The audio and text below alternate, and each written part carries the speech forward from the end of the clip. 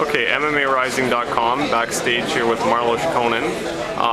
Recently added to the Strikeforce lineup and now expected to be debuting in the near future. Can you talk about your upcoming fight?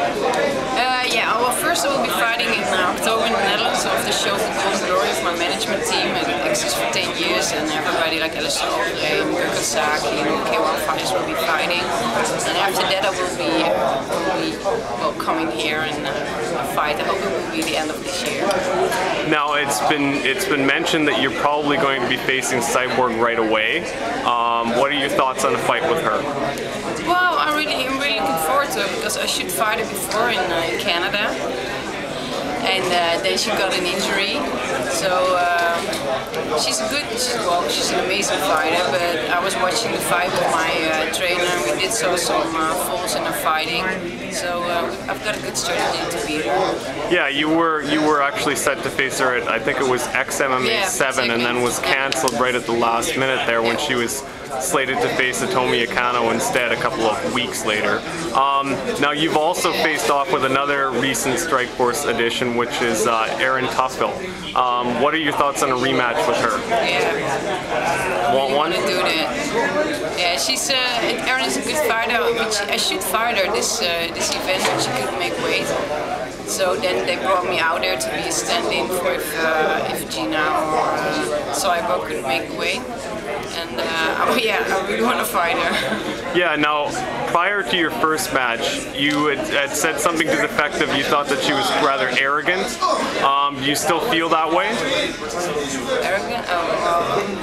Time ago, I believe there was a quote attributed to you, something like the personification of arrogance or something to that effect. I don't know my words, but Erin's kind of I don't know, it's maybe kind of trash talk, you know, but yeah. I think that's just an act of her. I think she's a kind of sweet girl, heart. She seems to be a lot different away from competition than she is when building up to a fight. She seems to talk kind of a lot of smack and then not so much.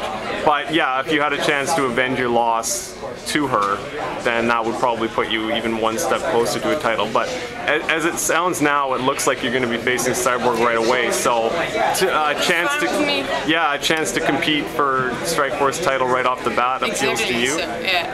So beyond that, are there any other competitors in the 145-pound division that you would really like to face? Yeah, Gina. Yeah. That would be obvious. And I fought a lot in Japan, so the girls there, all the heavy girls, I already fought them. So Erin, Gina, Cyborg, that would be like the three girls I'm looking forward to fight. Yeah, because you really made a name for yourself originally over in Europe. And then now or over in Japan I should say, and now you're making the transition over to North America here. How many fights do you think it will take before the North American audience will become more familiar with you? I haven't got a clue, to be honest. I hope I can fight here a lot of fights because I love to train, but I love it more to fight. So I hope that the audience will pick me up and like my fighting style. And if it takes 40 fights, it will take 40 fights. I don't care. Well, you might not be a crowd favorite if you start fighting Gina Carano. No, but I know it. After Cyborg's reaction tonight, the crowd was definitely not on her side prior to her victory. So if you took on Cyborg, you might be the fan favorite then. Yeah, but that will be great. But when you're fighting, you're so focused that everybody can booing, but you just want to fight. It doesn't matter. Well, we definitely congratulate you on signing with Strikeforce and wish you all the best in the coming fights and the coming months. Okay, thank you.